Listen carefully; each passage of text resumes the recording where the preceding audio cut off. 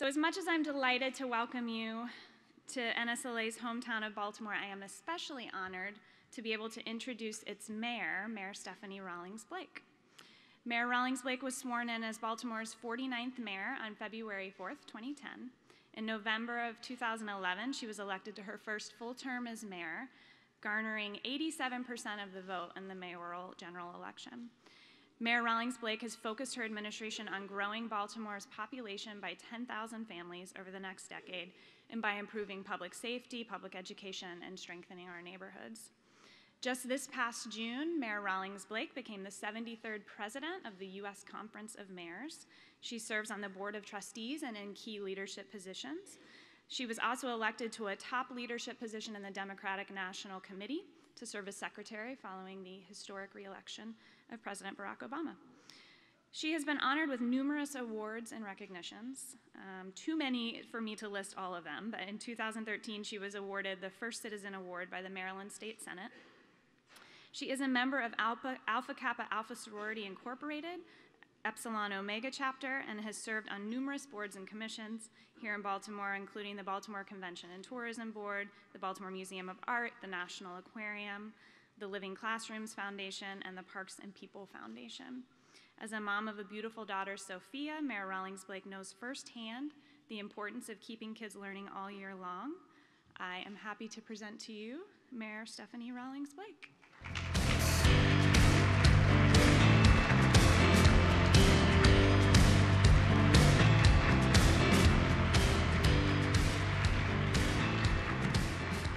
Good morning, everyone. Very, very pleased to be here with you. I am grateful that you are in my hometown, and hopefully the weather will, cooperate with you. The Ravens have not cooperated with me lately, but hopefully the weather will cooperate with you. I'm still not over it on Sunday for anybody who's from Baltimore here. I want to thank Sarah for your kind introduction, and I want to thank our hometown National Summer Learning Association for finally bringing your national conference here to Baltimore. I want to welcome you all to our city. As Sarah mentioned, there could be no better time for you to meet here in Baltimore, so I'm very grateful that you've chosen to be here. As many of you know, and as Sarah mentioned, NSLA has deep roots here in Baltimore. I recall back in the early 1990s, about the time when I was first elected to the city council, there was a Hopkins undergraduate named Matthew Bela who launched an effort to recruit college undergraduates to teach summer classes in our city schools. And just as you heard, that was called Teach Baltimore. And at that time, eventually became one of the larger direct service providers across a number of city elementary schools. From those very humble beginnings emerged today's National Summer Learning Association. I want to thank Matthew and acknowledge him for his early vision in making a difference in our children. The National Summer Learning Association's powerful advocacy is helping to shape how school systems, states, and our nation think about summer for our children. We know that summer is not a time when we can afford to let children sit idly without being engaged in activity. In fact, the research shows that when we allow our children to sit idly, when they experience summer slide, that really sets them on a path. It changes their trajectory, and we know that we are not allowing our young people to reach their fullest potential.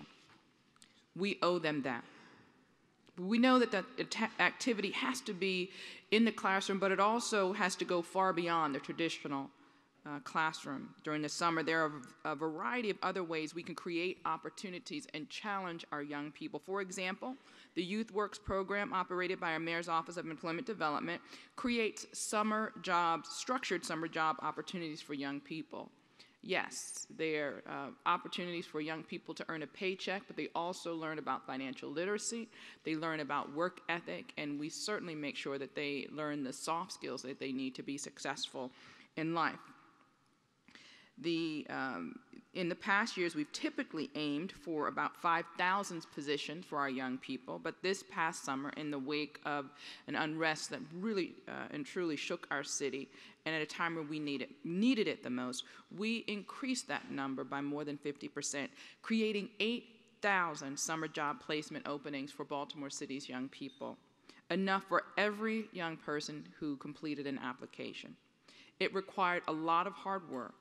Our city, our government, our not-for-profits, our foundations, our private sector partners, all of us working together.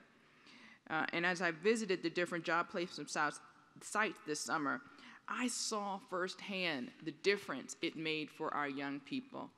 You know, when you see so much of the young people that are getting attention, they're getting attention not necessarily for the most positive things. But when I visited those sites, I got to visit some young people. I remember at one of our local hospitals in the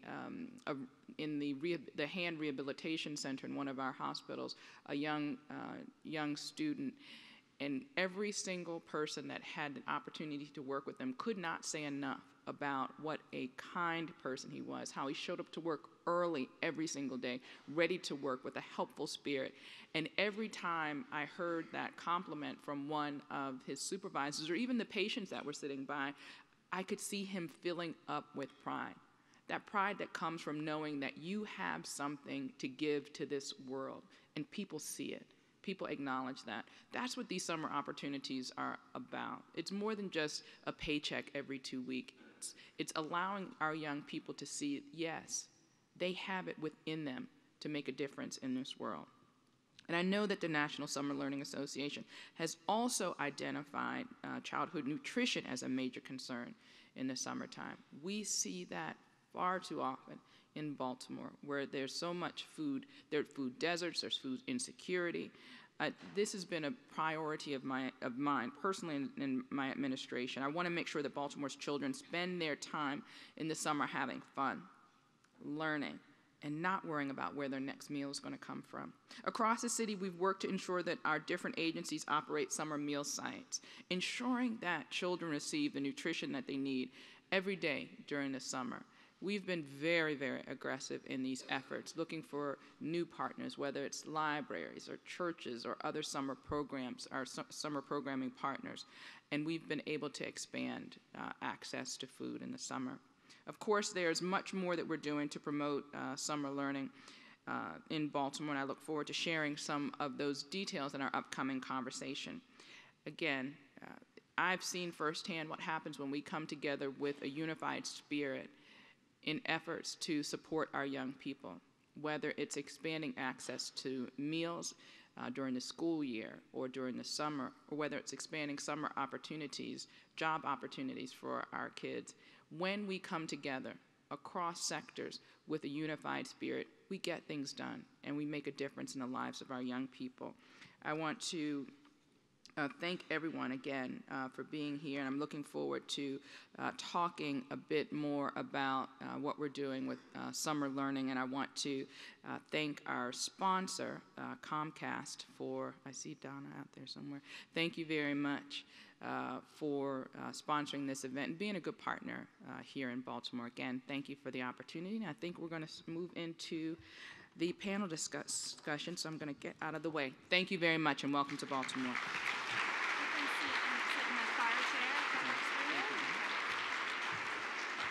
Thank you, Mayor Rawlings-Blake. We're looking forward to hearing more, like she said, in just a few minutes. In the meantime, I want to welcome our next presenters to the stage, Bela Shah Spooner of the National League of Cities, and Virginia B. Edwards, our moderator for our Cities at the Center of Summer Learning discussion.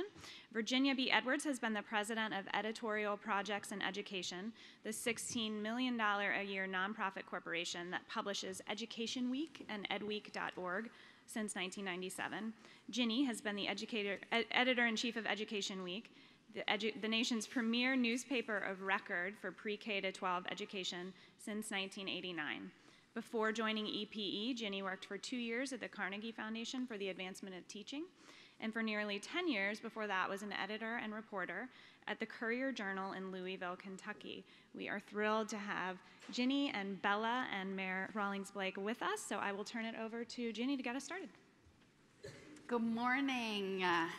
I'm delighted to be here, and I want to thank the National Summer Learning Association for inviting me to participate in this great conference. So as you've already heard, I've been the editor of Education Week for 26 years. And at the risk of sounding a wee bit full of myself, I think that tenure has given me a pretty good perspective on pre-K through 12 education, youth development, and how we've gotten to where we are today. By definition, as a journalist, I've been a chronicler, a synthesizer, a documenter, and an analyzer of the state of play in pre-collegiate education and the transition that follows, whether in post-secondary education or gainful employment in the workplace. But make no mistake, I am not a disinterested bystander. I care passionately about the impact of our work to supply high-quality news, information, and data in an effort to stoke demand for better schools and better outcomes for students and the communities they live in. That was a station break. So with that, let me set a few ground rules for this session. As you know, we have a very short time for this session, and I'd like to think we're going to cover off on a lot of ground. So the first time you talk, Bela, you need to introduce yourself. We've already heard Mayor Rawlings-Blake's bio, and there's plenty of bio info in the program, so take advantage of that. So I'd like to encourage us all, and that includes me, to be really, really brief, like only a minute or two each time we speak. Our goal, both so we can cover off on as many topics as possible and keep the session sprightly. And I apologize to my friends over on the right side of the room. I'm sorry you can't see me. And finally, even as we're going to discuss the challenges and pitfalls facing communities as they work to expand summer learning opportunities for young people and families, our goal, I think, should be to be constructive, concrete, and solution-oriented. Make sense? Okay. So I don't need to tell you all, summer learning loss is real. It takes a vision, it takes leadership, and it takes coordination among many, many attributes to stem that tide. We know that mayors are showing critical leadership on summer learning, a topic that doesn't always have a clear home or owner, but it's increasingly important to conversations about equity, excellence, and opportunity for young people and families in these communities. With oversight over libraries and parks and rec centers and housing authorities, mayors, by definition, have a unique purview to look at the city's assets holistically and to shepherd more efficient distribution of scarce resources across the city during the summer months. Remember, most urban cities are currently serving between 1/4 and 1/3 of their school population in the summer, with school districts typically serving about 10 to 15% of those students. Certainly the challenges are numerous and complicated. Summer funding, which is largely dependent on city and school district budgets, is often episodic. It contracts, it expands widely from year to year, and that creates uncertainty for families and reduces the likelihood of strong habits of participation. There's also little data collected on where and how young people spend their summers, making duplication of effort likely and limiting the ability to track the most effective models. And lastly, and most important, there is a tremendous need, a need for learning opportunities that can be scaled and replicated affordably. So we're going to start right off with my first question, is that there is a lot of good news out there. There are cities leading the way with creative solutions. We've already heard the beginnings of some of that in Baltimore. So I'm going to ask you both, why are mayors uniquely positioned to lead a systemic approach to summer learning opportunities? Mayor Rawlings-Blake? Because mayors get things done. I mean, I think, you know, I was very interested in being in leadership in the Conference of Mayors because I believed that as a country we needed to see elected leaders who understood the value, not just of talking about things that we care about, but doing things. And one of the platforms that I talked about when in my inauguration speech was what if? You know, what if mayors made up their minds that we are going to move the needle on things like infant mortality, teen pregnancy, summer learning, summer meals, things that impact the quality of life for people all over this country. Even if, as mayors, we all made that commitment to move the needle slightly, we would impact millions of people across this country. And summer learning is one of those areas where I think that we have a lot of work to do and so much opportunity. In the cities, it doesn't matter whether we control the school system or not. As mayor, we lead. We have the power to convene. We can coalesce the private sector, the foundations, not-for-profits, everyone to this effort. And there are countless examples of cities across the country where this is happening and happening successfully. So we have roadmaps of different size cities, large cities, small cities, mid-sized cities that are making it happen. So I think setting this goal of improving access to and opportunities for young people during the summer is a great goal, but it's also a very achievable goal because mayors are, there's no one better positioned than mayors to tackle this work. We're going to take much of what the mayor just said and pull it apart to look at the specific elements of it. But let me give Bela a chance to introduce herself and respond to this idea of why are mayors in such a key position to be able to do this work. Sure, great. Thank you very much for allowing me to be part of this panel. So I'm Bela Shah Spooner. I'm Program Manager for Afterschool Initiatives at the National League of Cities. We have a special Institute for Youth Education and Families and a strong body of work around after-school and summer learning. And Audrey Hutchinson's our Director of Education Expanded Learning. Been doing this work for 15 years, deeply rooted in the after-school system building work with many, many cities across the country. And as Mayor Rawlings-Blake said, mayors are critical and are taking a lead on this work. We're new in a way to the summer learning space, though a lot of our after-school cities are also, of course, investing in summer learning as well. So we're delighted to have a strong partnership with the National Summer Learning Association to really dig in to the summer learning issue and looking at how cities are dealing with this issue and how their leadership is really stepping up to address the issue. So, of course, to echo Mayor Rawlings-Blake, mayors across the country really are stepping up. We've definitely seen a trend. I think the trend is, continuing to go up in terms of the number of cities that are stepping forward and recognizing that summer is a unique space. There's a niche there for cities to get involved in.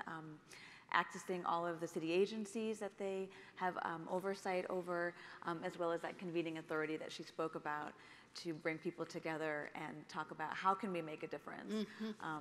We've seen a lot of movement at the local level. I know we haven't seen much, as much as we'd want at the federal level, and I know the statewide after-school networks funded by the Mott Foundation are really pushing at the state level as well, but cities are really where we're seeing things happening.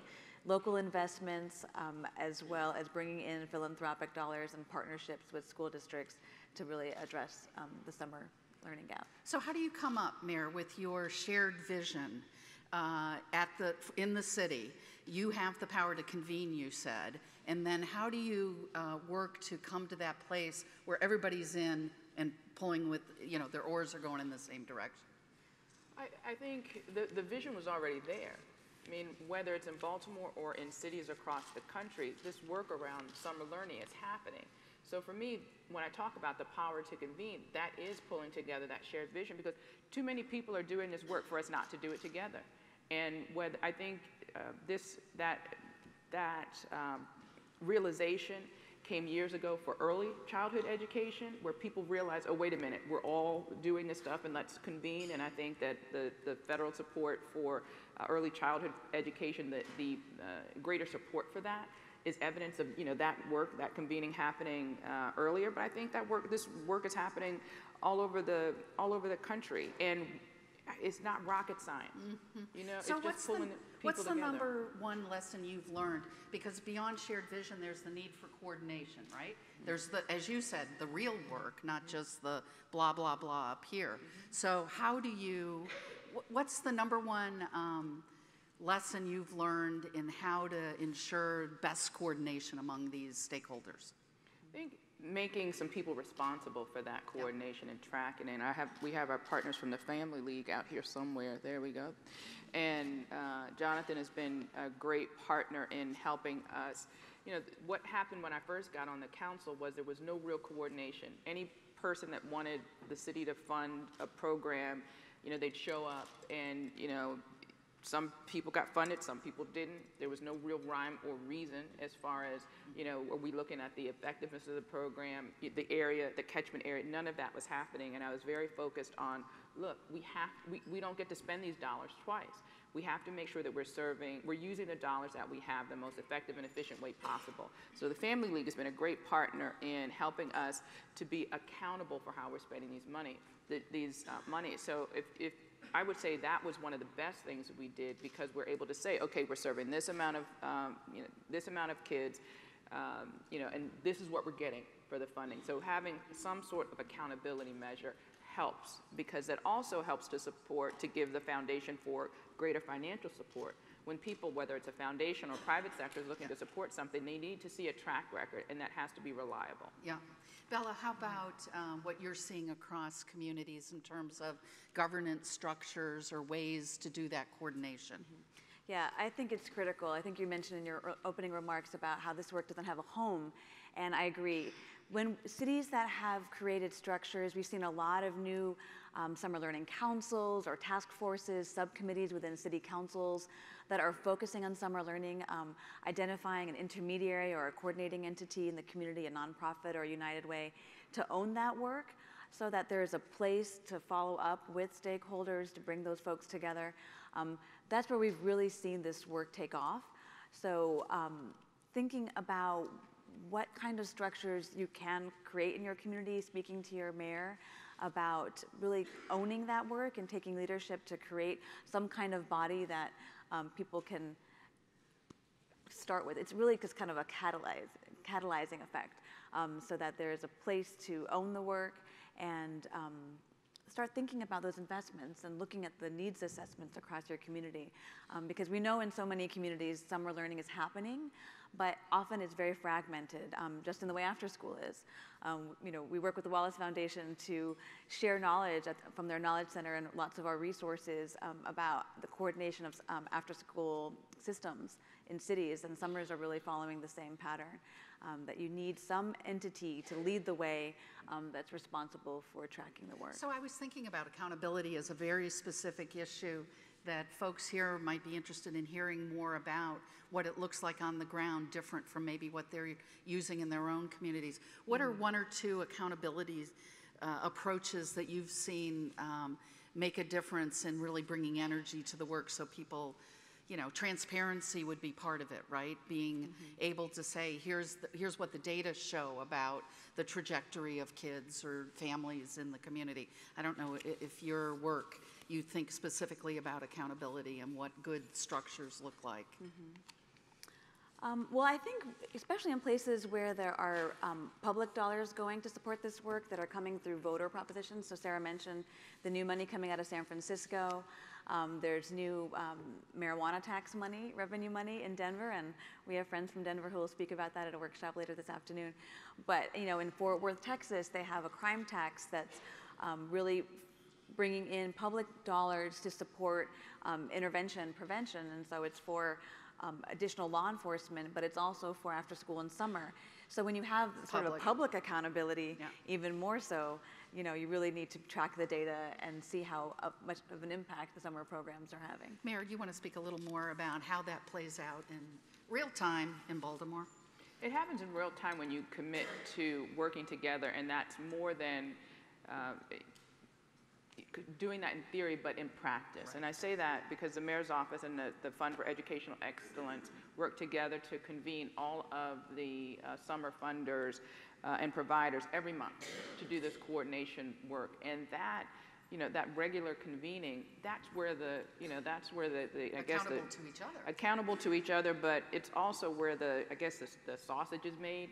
People have to in that space, and when you make the commitment to meet on a regular basis, it's looking people across the table and holding each other accountable, as well as with the spirit that I mentioned before when I was talking about, look, we are all in this together. Where are the gaps? Who can fill those gaps? Where are there, is there an excess of service somewhere else? Is there a service provider that we need to cut loose? I mean, all of those conversations can happen if you, make that that commitment to regularly convene for that accountability. And what do you think the role of communications and public awareness is in that equation? I think communications and public awareness is key. I mean, it frustrates me to no end when I hear people say, well, there's nothing out there. There's nothing out. And I often say, well, did you look on the website? Did you call, we have the 211 for public service. No. I'm like, well, exactly how is it that you're supposed to figure that out, right? So it gets frustrating, and sometimes you can get frustrated into inaction, and then sometimes frustration gets you to do things another way. So we did spend some time, we have spent time, and we continue to work on it, having a central location for all summer opportunities. So we have a website, so whether it's funded by the city or not-for-profit or whatever, schools, everybody, we have a central location for all of these opportunities, and we really try to make people aware of it as much as possible. And I continue to look for ways. I mean, when I hear again, spent a lot of time, particularly this summer, on the ground, grassroots, talking to people, and I would hear that, and I would say, listen, I'll tell you all the different things that we did to try to get the word out. Clearly, it's not enough. If you have an idea or a way that we should be communicating this message, let me know so we can improve our communication to get to who we're trying to serve. Because, frustration is one thing, action is another thing. So we're continue to look. I continue to challenge myself and my team to look for new and more impactful ways to communicate with the people that need our services the most. Is that one of the things you all work on when you come together on a monthly way, is how to elevate the profile? I know that they do, but this is yes, yes, and that's why the website and everything got together. But this is, for me, this is a different conversation. This is, all right, we have these structures that are set up. What's left? What other work can be done? How can we push even further to make sure that we're connecting with people? Bela, how are communities figuring out what the demand is for these kinds of services? That to me seems like part of the continuum. Understanding the demand is related to also building awareness and then communicating opportunities. Right, absolutely.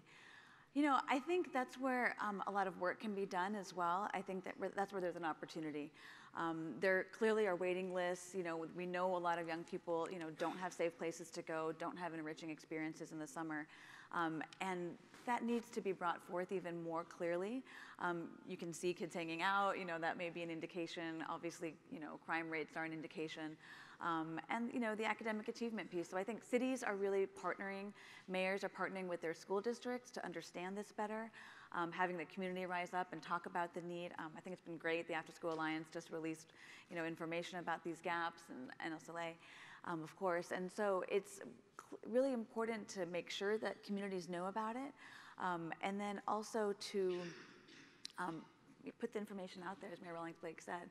So a lot of cities are creating program locators to identify where those programs are.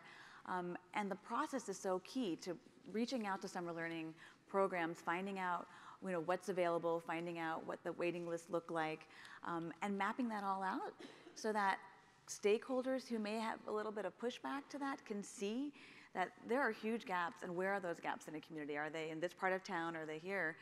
People may have heard of all the big, Boys and Girls Club or YMCA programs, but where are they, and who are they serving?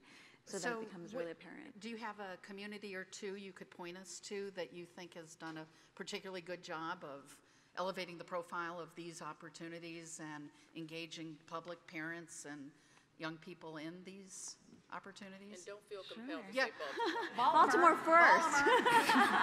It's a great job. Yes, no. Absolutely. No, we applaud your leadership for sure.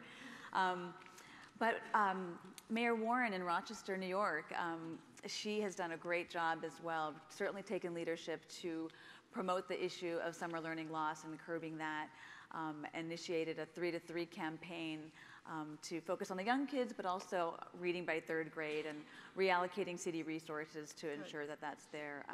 But program locators, smaller communities too, Brooklyn Park, Brooklyn Center, Minnesota, Decatur, Georgia, Denver's done a great job around that mapping, Nashville.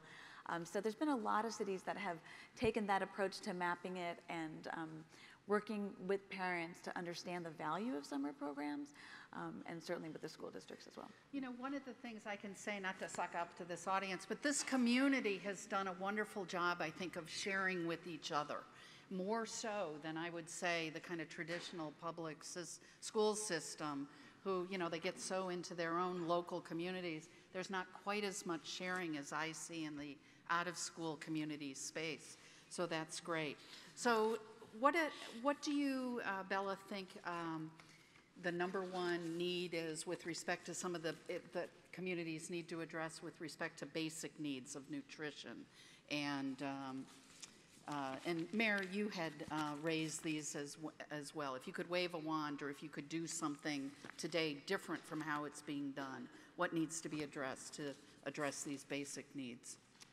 Well, certainly the hunger and nutrition part is key, and summer meals really do fill that gap. And more cities are stepping up and understanding that they can tap those federal resources to draw down those dollars to provide summer meals.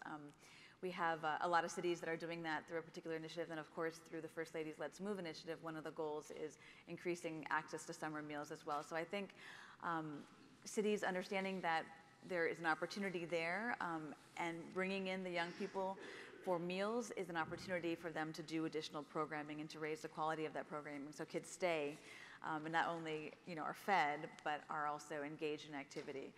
So that's one, certainly on basic needs. Then on the safety piece, of course, that is a primary issue for cities to get involved in this work.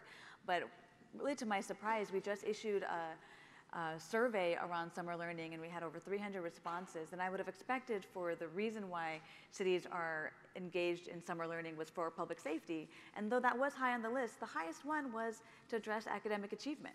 So I think broadly, communities are understanding that the connection between increased academic achievement and just stronger cities overall, and needing to have an educated workforce for kids to stay in their communities and be able to obtain jobs because they have the skills, and having those opportunities in the summer help them get there.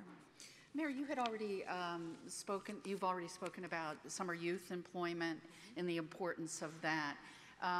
What is the, I don't know, most impactful thing you've been able to do from your perch as mayor to affect that? And I heard you say, of course, 8,000 positions, but beyond just the positions. Beyond the positions, one of the things that I've been proud about being able to introduce to Baltimore is the private sector component to our youth employment. Previous to my administration, the focus of the summer youth opportunity had been on public sector work, which is definitely important, particularly for our younger people.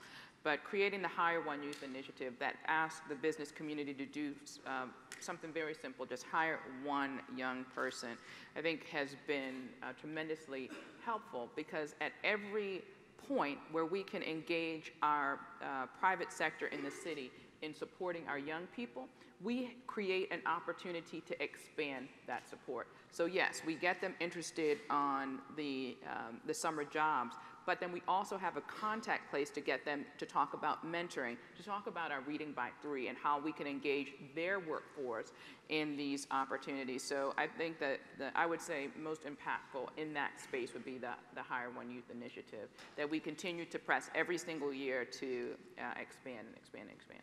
So do you worry about here today, gone tomorrow kind of aspect of this kind of work, depending who's in power, depending on the funding streams, depending on kind of the buy-in from the community? It can feel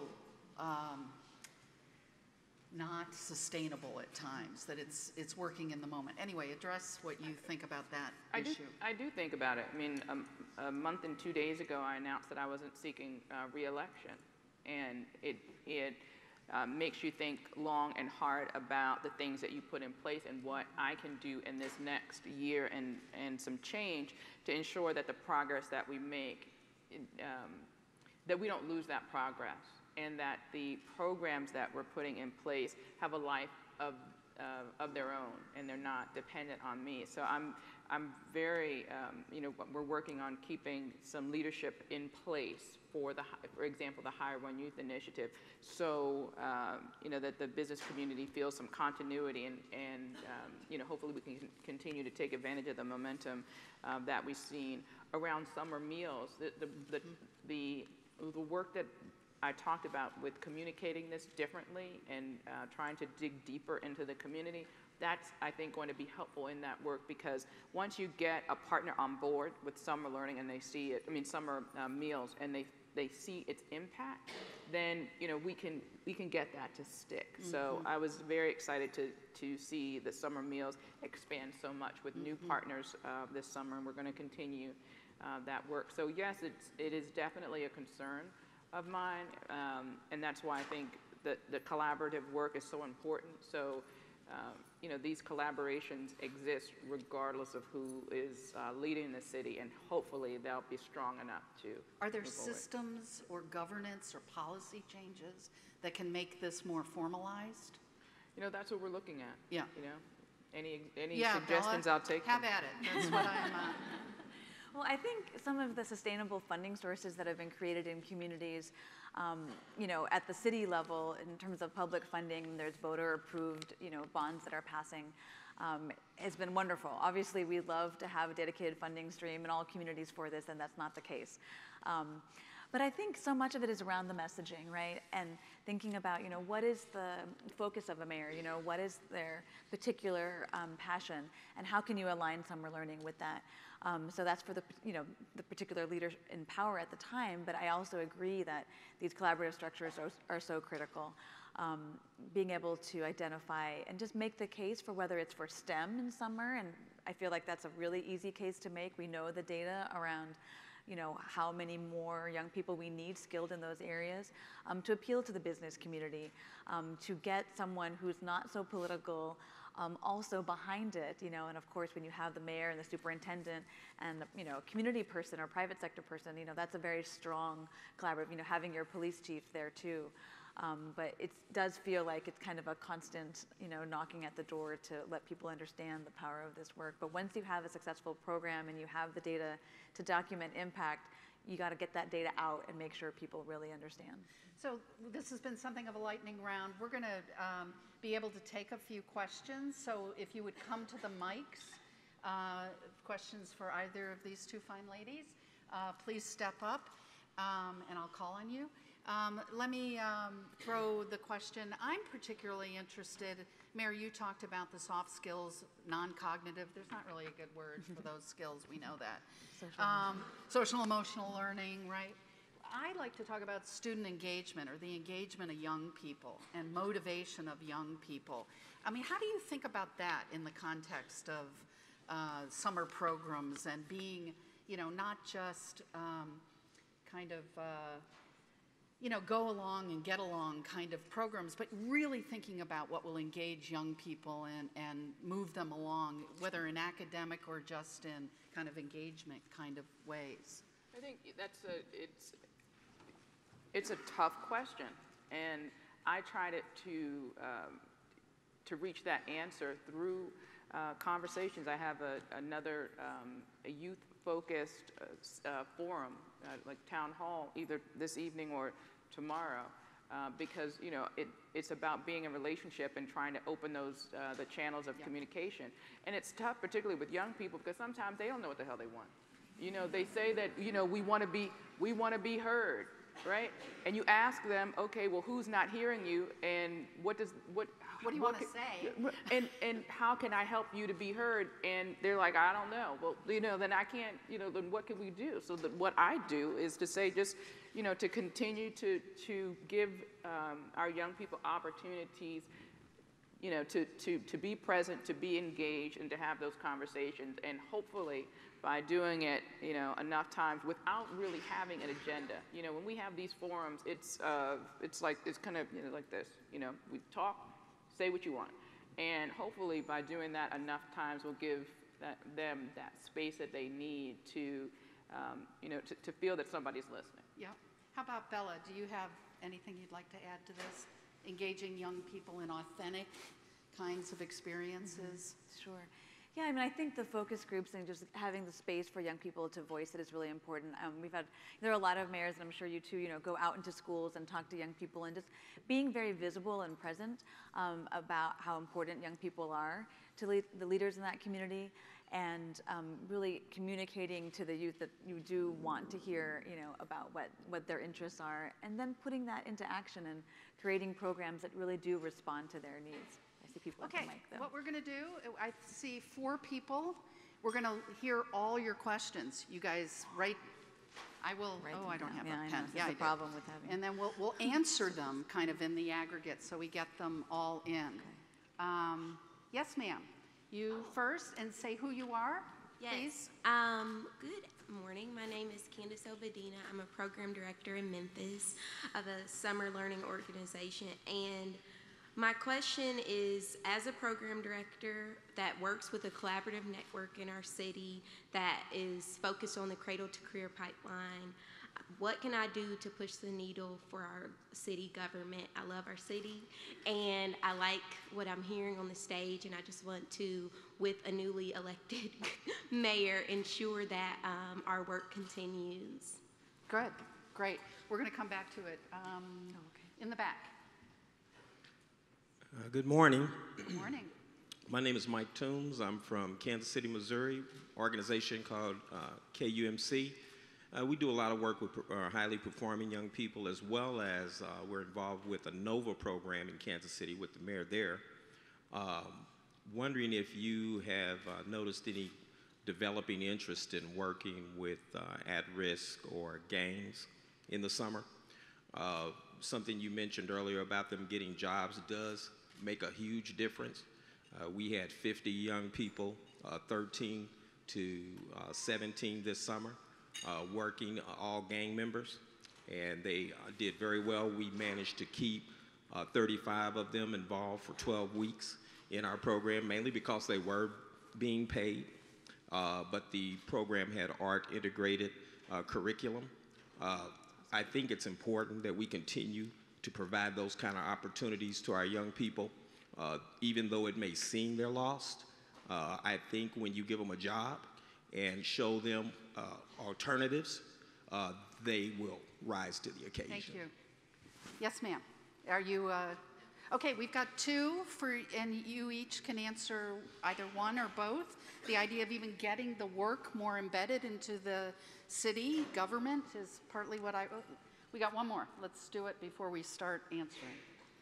So my question is, my name is Robert Bridgman. I'm from the Phillips Brooks House in Cambridge, part of Harvard University.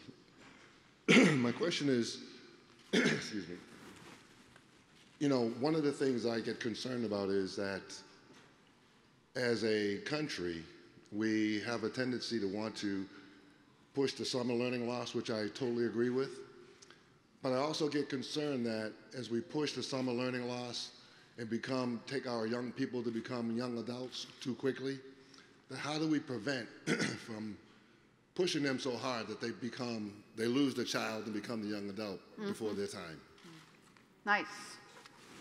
Can I You please jump in. take a stab at with the pushing them to be adults too quickly? I think the answer to that is to make sure that in your work for summer learning that there's diversity. So we have summer learning in our rec programs, but the focus of we had, I think, 31 rec centers that have free camps this summer. There was a learning component, but most of it was fun. Most of it was a way for us to make sure that we had a free place for kids to be safe, to be engaged, and we knew that they were going to eat that day, and they would be healthy. But when you have a diversity of offering, then you can empower parents to pick what's right for their kids. Some kids need to be pushed. Some kids need that additional structure, and some don't. And when you have it, whether it was we had like aquatic camps, like fun camps, we had the more structured learning, but you have to make sure that you have those options on the table and work it so that the parents can choose the best way to make sure that their kids aren't growing up too fast. With the issue of, Candace mentioned about how do you make sure that the work continues, I would use the organizations that are represented on this table, National League of Cities, the U.S. Conference of Mayors. There are staff in both organizations that are responsible for this work across the country, and they can help you. And the organizations in Memphis to ensure that that work continues and can give assistance, to give ideas on what that looks like, how they can, the staff can help support the organization, because the staff at both of our organizations want to see this work continue. They don't, even with the change in leadership and with the programs around gangs. Yeah, I definitely think that the gentleman that spoke from Kansas City, he's hitting on a topic that definitely I feel like in Baltimore needs more work. We do a lot around what we're calling disconnected youth, but doesn't have a gang focus. And I think that this past year, meeting with gang members, trying to figure out how to create pathways for those young people who many have given up on to find their way back into society. That's certainly something that I know we need to do more work on here in Baltimore. And I think as that work, whether it's in Kansas City or other places across the country, as we start to look at best practices, so we're not just all spitballing, trying to figure out how to make it work, I think it'll be helpful. It will be helpful to Baltimore, and I think it'll certainly be helpful to helping us to recapture that population nationwide. Bella, any or all of the questions? You've got 1 minute. 1 minute, sure. I'll follow up with you later. No, absolutely. So in Memphis, we have strong relationships there. We know there's a new mayor. We would love to follow up. I don't know where she is. Love to follow up with you around that, in terms of the messaging to the new mayor about the issue and kind of understanding what else is already happening in the community. There's also a Tennessee after-school network that focuses on summer too, and so we want to pull on the state resources as well. And to our Kansas City friends, Mayor James there has made a huge investment in summer learning and after school too. So we are delighted to kind of help think about that. And for the gang piece, we also have a lot of work in the National League of Cities and our institute around opportunity youth, disconnected youth. We have a gang prevention network as well. So there are some lessons there that we can pull out from to share with you about how communities have engaged, gang members, people formerly in gangs, to engage them in the summer space and what has been most effective. I'll just say really quickly as well, with the support of the Wallace Foundation and the Mott Foundation, we have just elected 7 new states to host mayoral summits on after school and summer learning. So Kansas and Missouri are one of those states, as well as, I should say quickly, Massachusetts, Indiana, Alabama, Florida, Ohio. Buckeyes. I hear Buckeyes are involved. So if there are communities from those states here, I'd love to talk with you. It's going to be an opportunity over the next year and having a culminating event next year to really bring city leaders across those states together to talk about the importance of this work. So we will be a resource to you. I want to put 2 cents in that some of the most important work I feel like I've pursued in my career, even going back to the Carnegie Foundation, is the notion of the need youth have to feel like they belong and feel like a part of a community, that feel like adults care about them.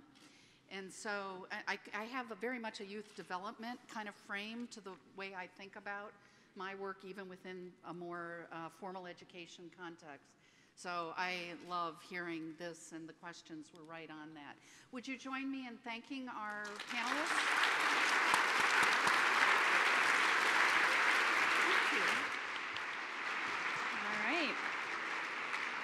Thank you so much to Ginny and to our panelists. I want to invite up from Comcast Donna Ratley-Washington, who's the Vice President of Government and Regulatory Affairs for Comcast Beltway region. She's here to share a little bit more about Comcast's work to support communities. Thank you, Donna. Thank you, Sarah. Thank you, Mayor, for your kind words and this wonderful panel. It was very enlightening for me, as I know it was for everyone here. Well, good morning. I'm thrilled to be here on behalf of Comcast to support this wonderful work that you all do for summer learning. Summer, all-day learning, right? After school and during the summer. At Comcast, being a part of the community, supporting the community, trying to create positive change is really something that's in our DNA that we do every day. And here in Baltimore, where we provide service and work with the mayor, As she said, it's a real priority of her administration to make sure that the corporate and business communities are being a part of the community and using our resources, from our economic resources, from our people resources, to support the community and the efforts that she's leading. So we thank you and applaud you for your work in making us do our jobs, right? So, you know, Comcast, we really, our giving that we do around the country and here in Baltimore and in all of your communities is really focused on 3 areas: youth, leadership development, digital literacy, and volunteerism. And we do that in a variety of ways. One way is through scholarship programs. We have a program called Comcast Leaders and Achievers. I hope you that work directly in schools know about it. We provide a $1,000 scholarship to every high school. We ask high school guidance counselors to identify not just the best and the brightest, the ones that are going to get the scholarship awards, but those students that are committed to community service. In addition, we provide one $10,000 scholarship per market to every Comcast Leaders and Achievers scholarship. So if you don't know about that, please stop by our booth outside and get some more information about it, because it's a wonderful opportunity. Digital literacy, this is our product line. We recognize the importance of digital literacy, and not just what the technology, using the technology, but what it can really do for kids and for their families. So we partner with the Boys and Girls Club. Our program there is called My.Future. It's a technology, cutting-edge technology education program really designed to open kids to the power of what technology can do for them. So it's very cool stuff that I know you all will know about. In My.Future, they can record and edit their own music and videos, learn coding. Who doesn't want to do that? Game design and robotics, all the digital skills that can get them on the path to 21st century career options. But the real reason I'm here today, and I think the greatest synergy with all of your work, is Internet Essentials. Internet Essentials is our #1 community investment program, and if you haven't heard about it, now's your opportunity. It's the largest, and I say this with a lot of pride, it is the largest broadband adoption program in the country today. So far, we're in our 4th year. We've connected over 2 million Americans to the internet through Internet Essentials. That's over 500,000 families. And, you know, it's hard to believe, you know, all of you're so connected. I see all the booths out there, all the online resources. It's hard to believe that 30% of Americans, and, you know, we know the correlation, it's low-income Americans still do not have the internet in their home. And it's especially hard to believe that a young person, K through 12, would not have that resource in their home, but it's true. And it's not because, you know, our little Comcast service is not running down the street or another provider.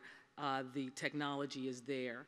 Unfortunately, families are still not understanding the importance of having the internet in their home, or they're thinking they can't afford it. So our program was really designed to address those barriers. For families that qualify for the National School Lunch Program, they can qualify for Internet Essentials. And through that, they can get low-cost broadband, $9.95 a month, less than $120 a year. They can purchase a full-service, internet-ready computer for less than $150. And there are multiple options for online and digital literacy training. We partner here in Baltimore City with the Enoch Pratt Free Library. We're offering over 60 sponsored sessions that we do, $500 a session, but free to the public at Enoch Pratt. And around the country, we offer these resources. The way we get the word out is through organizations like the National Summer Learning Conference, through your work as educators, through your work as nonprofit leaders, helping kids stay online. You know, I'm a mother of 3, like the mayor. The mayor's daughter, I believe, is 11 as well. And you know, I know. She just turned 12. My son turns 12 on November 1st. But, you know, and I know my kids are not the target audience, right? My kids have resources. But I also know about the brain drain, you know, after school and during the summer that they experience. All of you, I mean, the work you're doing is so key. And Internet Essentials is such a key link that can help families access those resources after school and online during the summer. You know, my little privileged boy was just told, you know, his reading's not up to speed. What was the first thing they told us to do? Go online and use a program called Reading Assistant. An amazing, amazing resource, right? That he can do at night, on the weekends, because we have internet in our home. Well, I ask you to, you know, stop by our booth out front, take a pamphlet, learn about it, go online, www.internetessentials.com. We will provide you with more collateral than you ever thought possible, completely free of charge. You can order thousands of brochures, flyers, posters to make this opportunity known to families, again, that qualify for the National School Lunch Program. So thank you, Sarah. This is an amazing conference. I applaud the work you do every day, and I ask that if you take a moment to stop by our booth outside. Thank you very much.